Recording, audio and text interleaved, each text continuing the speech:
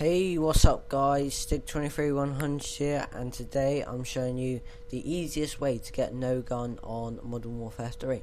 Now all you need to do this glitch is you need to have a sentry gun, and you want to come where I am on this map. It is a new map for PS3, Xbox got it about a month ago.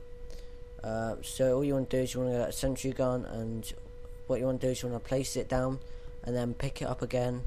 And on this map there's like a swimming pool. You just want to have your sentry gun in your hand, and then you want to walk into the pool and walk back out again, and as you can see you have no gun.